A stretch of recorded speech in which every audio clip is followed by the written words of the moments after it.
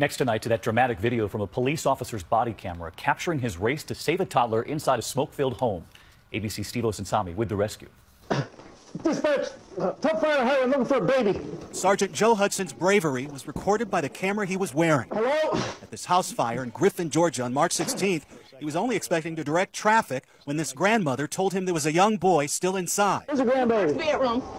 Firefighters hadn't yet arrived, but Sergeant Hudson, with 3 sons of his own, says he couldn't wait, pushing himself through the smoke, past the kitchen where the fire was burning, and into the back bedroom, where he rescued the 3-year-old who was barely breathing. Does it feel good to have everyone celebrating a police officer today? Yes, sir, but not necessarily that it's me that they're making a big fuss over. Here's video from that same body camera, the grandson finally catching his breath. What's your name? Ray. I'm Joe, man. Give me some. The sergeant says it's all in a day's work. Steve Osensami, ABC News, Griffin, Georgia. Steve, thank you.